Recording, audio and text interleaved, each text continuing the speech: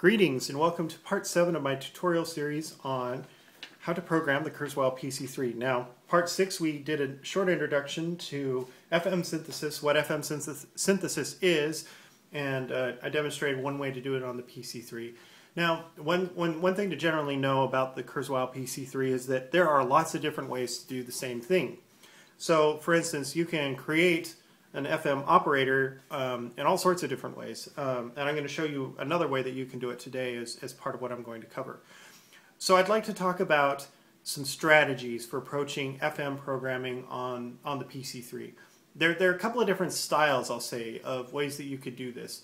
One style, we'll say, is a very compact, trying to conserve as much polyphony as possible sort of way to do it, where you use the saw plus shaper block a lot. And you can usually squeeze two operators into a single layer.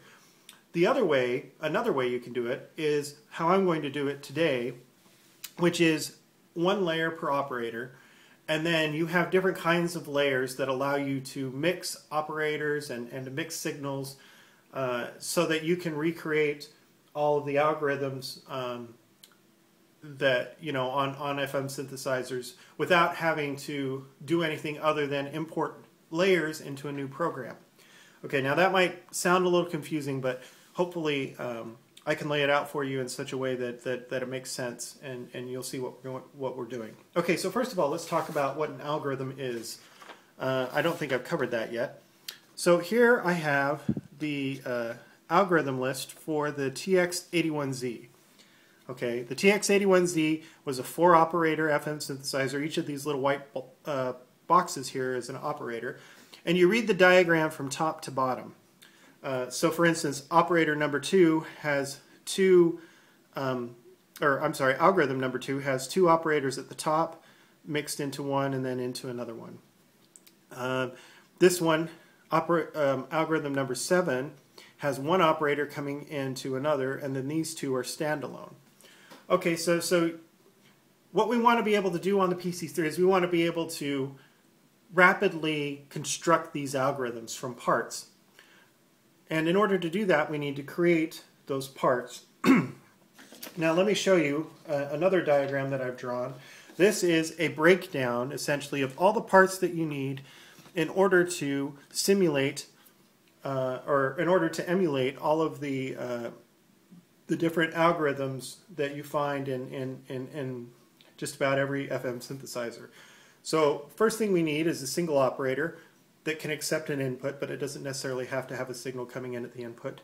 We need 2 versions of a parallel operator. So this bottom line here is the signal would go through the operator. This top line is just a pass-through from a previous layer.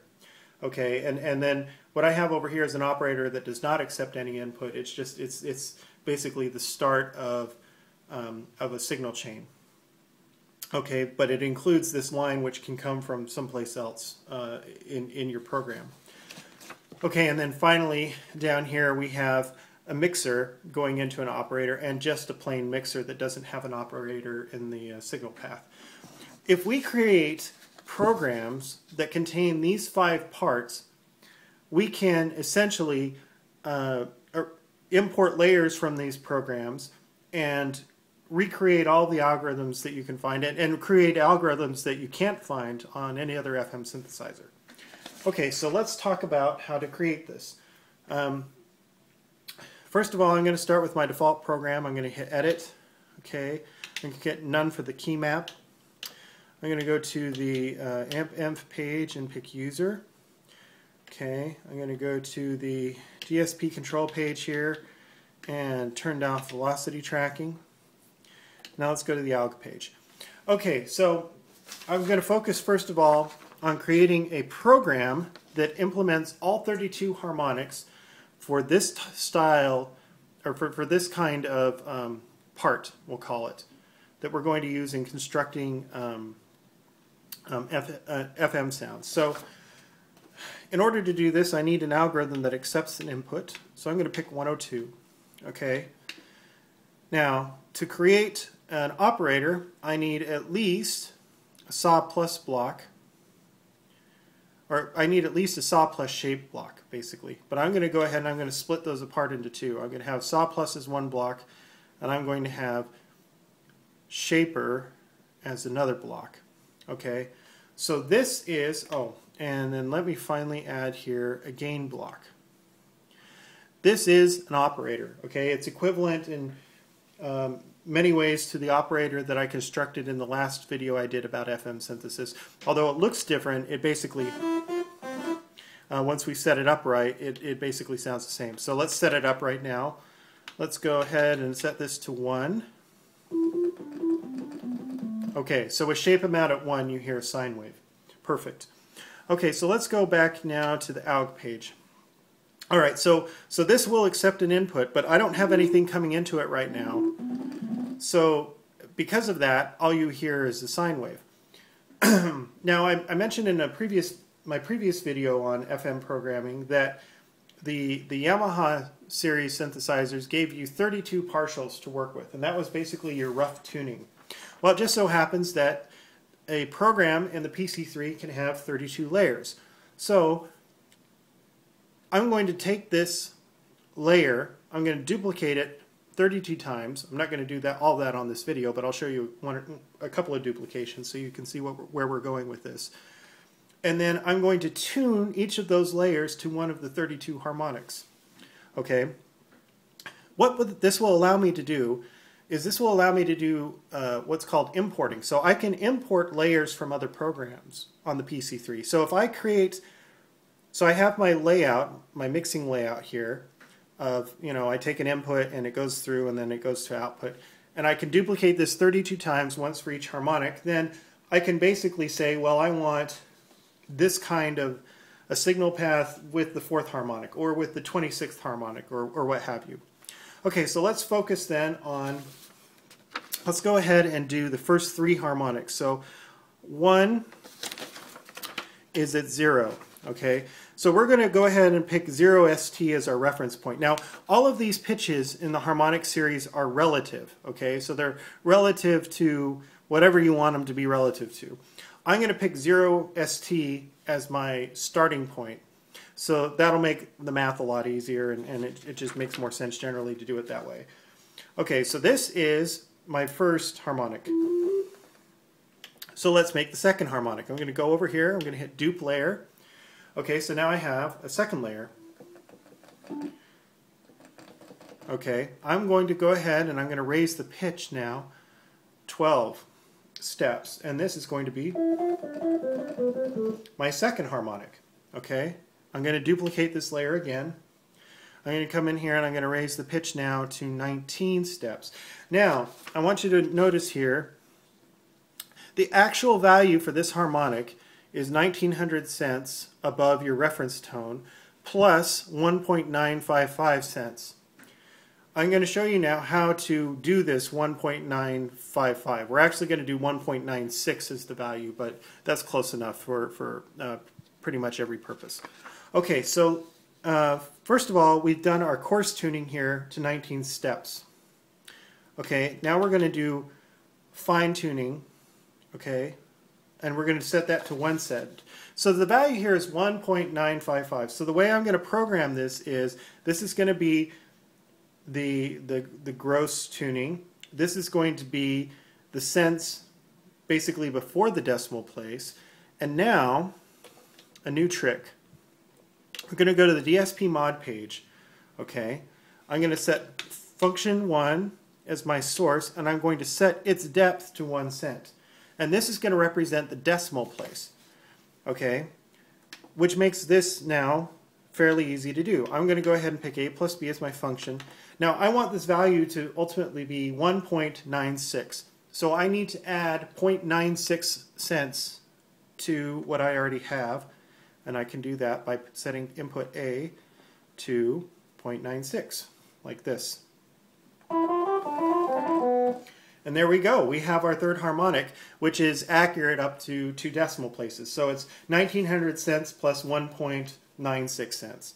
And this is one of the beautiful things about the PC3 is you can tune with extreme accuracy. And we could go even further if we want. I think you can go out to at least 3 decimal places. So if I wanted to do 1.955, I'm pretty sure I could do 1.955. But, you know, for our purposes, I'm not going to go that far. Okay, we have a little bit of time. So what I'm going to do is I'm going to go ahead and I'm going to do the next layer up. I'm going to go down to here and hit dupe layer, because this layer, this will be the 4th harmonic. And the 4th harmonic, let's see here, that's what I want, is just 2400 cents or 24 steps above the fundamental.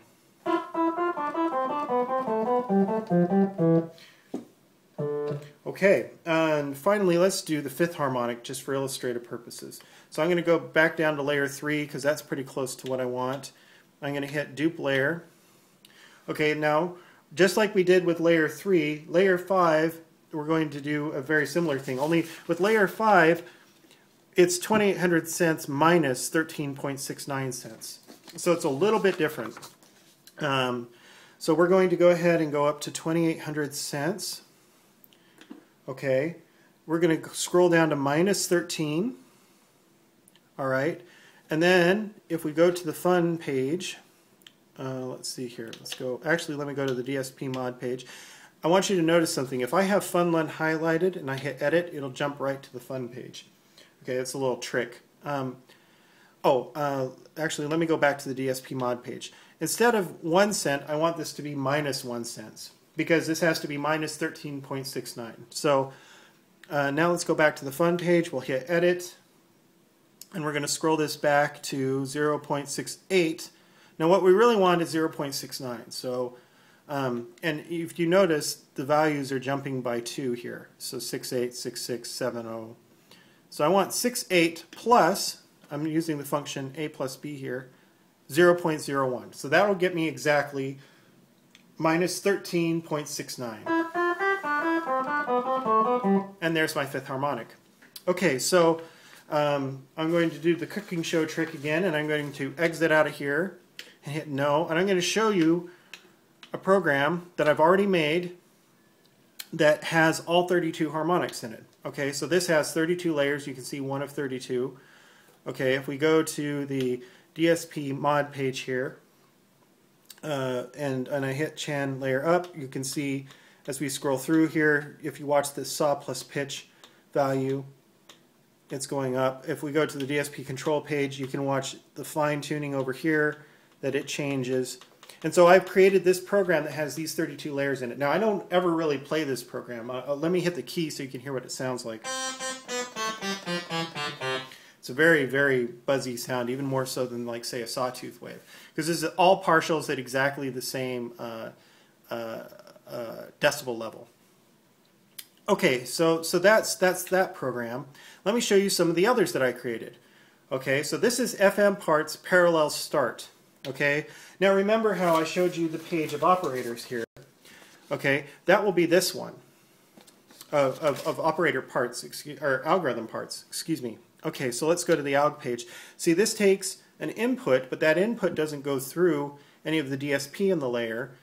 It just it gets added in parallel. Now, just like in the program I just showed you, I have all 32 harmonics already programmed in here. So again, we have that very, very sharp sound. So let's go out here.